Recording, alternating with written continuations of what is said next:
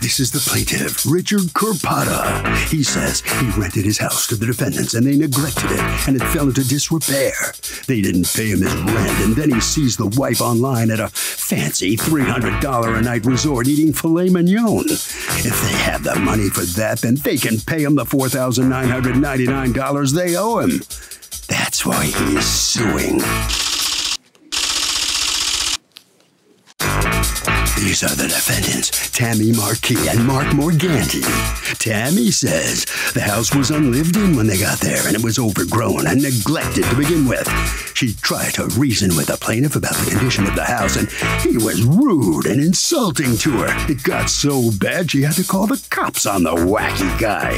They owe him nothing and they think the judge will agree. They're accused of not caring for a house.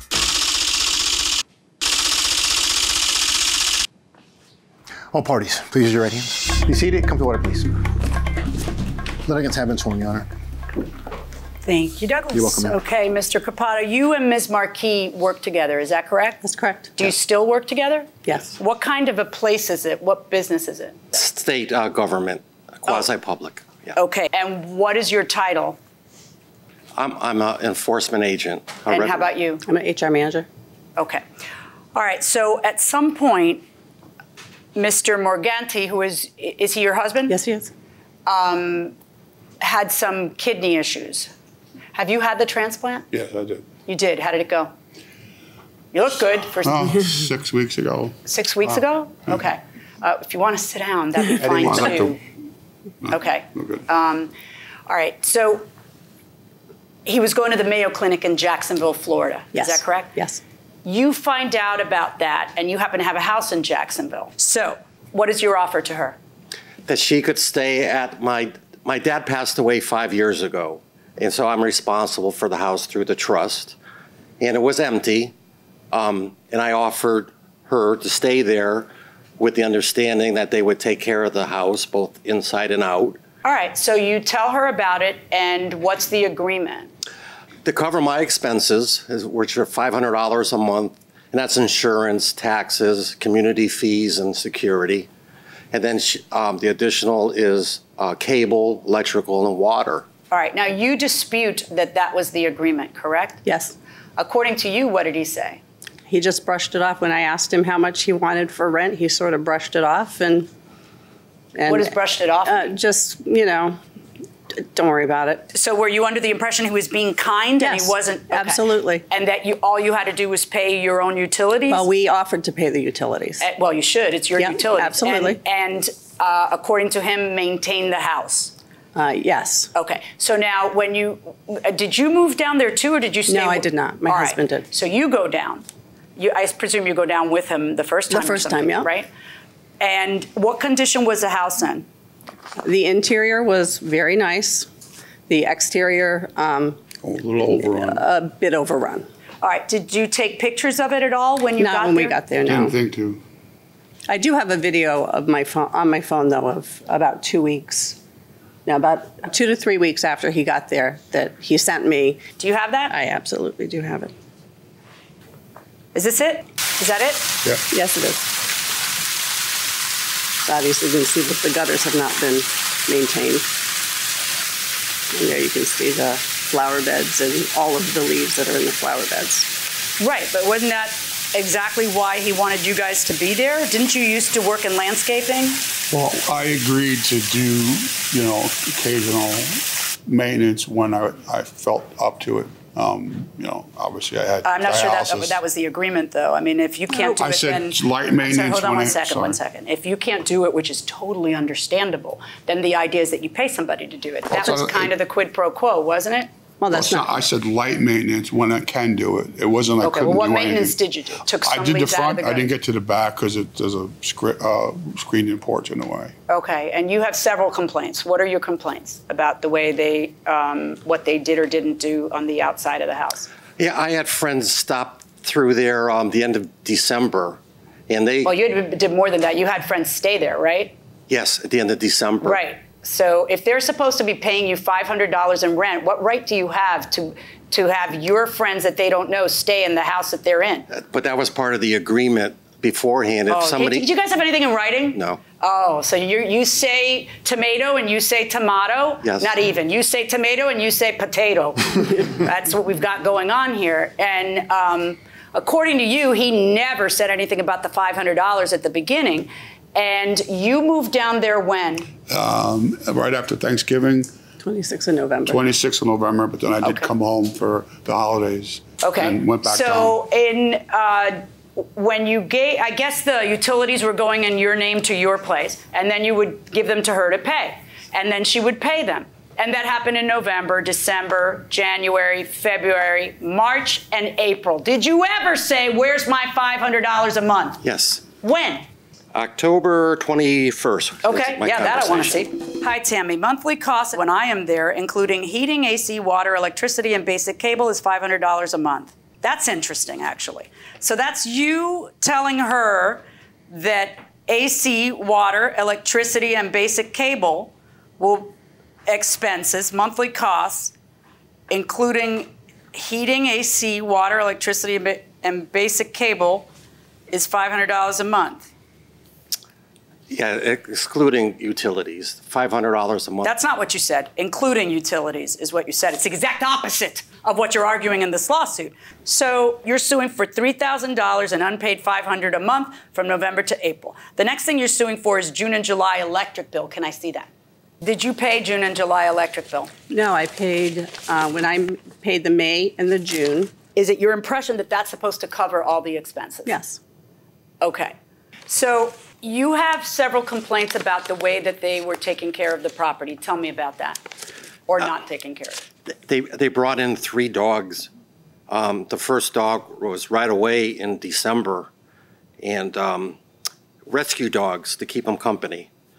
And we had to repaint the lanai, the screens on the lanai. 12 screens need to be replaced because of the dog pushing out on the screens. You're suing for $225 to repair the lanai screens. Is that correct? Yeah, it came out to more than that. Okay, can I see the proof of the damage to the lanai screens?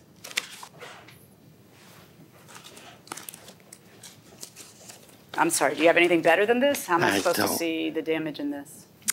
Yeah, that's the best I have. You can still see on the bottoms of the screens where the dog pushed out. Well, I don't know. I can't see that the dog pushed something. I can see that there's ripped screens. What's the deal with the ripped screens? I'm not sure what you're looking at. I recall the one by the door, and that was, worn out. And I'm not sure where this is or where. Whenever you get to a place that you are renting for $0 or renting for $500 or renting for $10,000, you should always take pictures of how the place looks. And whenever people new come into a place you own, you should always take pictures of how the place looks, because it becomes this swearing match between the parties of how things looked and how they didn't. So you express your frustration in an email that is dated May 10th. You also mentioned several times a conflict with the Florida home. I don't know where that comes from. What's that about? That's our place of employment. Meaning because you work together? Because I'm in HR, so. Yeah, you shouldn't be taking the free house. Oh, no. It was a good deal. Well, I had it. Did you get in trouble for that? No, I did not. You told them about it. Absolutely, I actually got it cleared with the state. Oh, well then why is it a problem? Oh, because, no, as an HR manager, I wasn't handling any of his HR issues. Right. We have 5 people in HR, so I was having that, anything that needed to. Was he having an HR issue? He was. And then he expected that you would be in charge of it? Be involved in it, I'm not sure. I don't know where that comes from, but when I go to HR for something and you tell me you won't get involved, this is also something I didn't sign up for, apparently. It cost me $500 a month in base expenses to keep the house. I've mentioned that to you before. It's perhaps better for the both of you if you find a room at the Y. It would be something you could handle. This arrangement is more than you can handle. It came with responsibilities. And I have been relaxed in watching over this. The free ride on me is over. You were kind of surprised by this, right? Absolutely. I was shocked and upset. You respond to it, though, 12 days later. You remind him that you asked how much do you want for the house and that he brushed it off as if he didn't want anything. And you thought, what a kind person. You asked him how much the expenses usually were, and he said about $500. And then you settled on that he would send you the bills and you'd pay them, which is exactly how it went November, December, January, February, March, and April. I thought you understood and accepted his limitations. All right.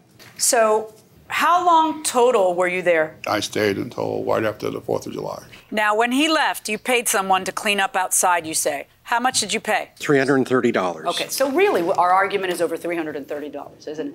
That's what our argument. The thing that told you to tell the kidney patient to go to the Y was over $330 because that's what you paid to have it up to par. Now, let me ask you a question. I'm looking at texts and emails, and it appears that some hidden cameras were installed in the place. Not hidden. Not hidden cameras. Okay. We were aware of cameras in the home. Where were the cameras? There was 2 in the living room, 1 in the den, and 1 in the garage. They all faced entryways, which I understood. They're security cameras. So we were aware that there were cameras in the home. What we weren't aware of was the fact that they were running because... What do you mean?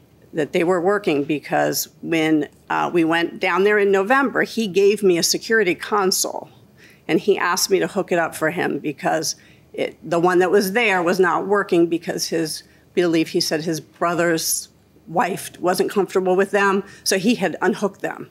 So he asked me to hook up this new security console.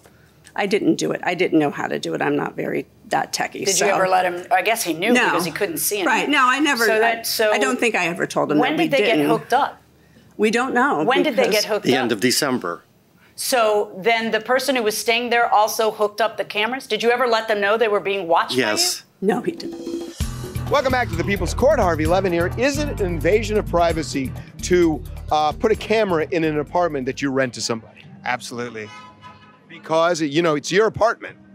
Well, but as a renter, you'd have certain rights, I would think, and one of them would not be, being, watched by your landlord. What if they say, we want it for security to make sure nothing bad happens in the apartment? Doesn't matter. It's your privacy. Landlord has no business doing that. And finally? I would say no. Okay, that's short and sweet. Going inside the courtroom. The cameras have like a red light, and there's a... my question was, did you ever let them know that you had Yes. hooked up the camera? How did you let them know? Through a conversation that the Is there anything in writing? No. June 15th.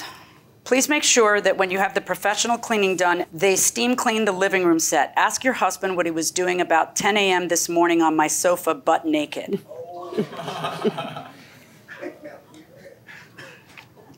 She answers, now you have someone spying? I do believe that may be another violation of my husband's rights. As for your information, my husband does not walk around butt naked. Pretty sure he had a pair of shorts on. To which you respond, I have it on video. Welcome to the 21st century. On video recorded. What did you record? It's always recording. It's a loop. Do you have any proof that you let them know that this was being recorded? I don't, except for... Because I gotta tell you, he has a God-given right to some privacy in his place. What gives you the right to not only tape their lives without them knowing, but to record it, take a picture of it? Like, what are you thinking? This is insanity. You can't tape people without them knowing. They knew it. No, they didn't. The thing wasn't working. And then someone in December hooked it up. You think he knew it? I'm pretty sure he didn't. I'm pretty sure the man thought. I think it's pretty evident that he thought it wasn't working. Okay? Because you think he would be doing that in the living room if he thought that the camera in the living room was working? You're out of your mind. I gotta tell you, I was ready to sit here and do some math and figure out, look, guys, that's your responsibility. You have to do that. But I'm ready to do a set-off on the violation of your privacy because I really don't think that that's okay. So no amount of math is really necessary on my behalf. You didn't counterclaim against him for the violation, but I would find it certainly in excess of whatever the leaves cost to remove that made him nuts. I'm not stupid. I don't think it was the leaves. I don't think it was the gutters. I think it was the fact that you recused yourself from an HR issue he had. He thought that he would have some help from you in doing that. That's what I think, because the very first email when he goes nuts mentions it. That's what probably happened. But based on what I've heard, I am ordering you to pay him $0. Thank you.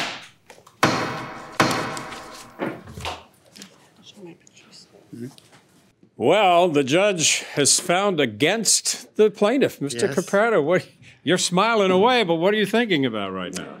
I think it's a shame that when you help somebody and they don't take care of their end of the bargain, and the house is a mess.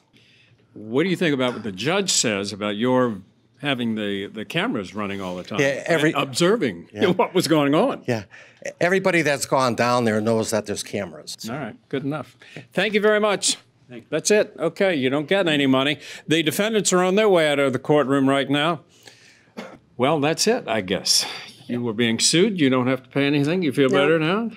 I feel vindicated. I mean, unfortunately, I didn't get to show them the evidence that I had, the photo evidence that I had of the property, and it definitely was in A1 condition when we left. All right. Thank you very much. Thank you. You must sign some documents. Okay. And Harvey, what do you think? I got to say, given what's going on in the world right now with cameras, I think it's an important thing to put in the lease that you put there will be no cameras inside the unit that you rent.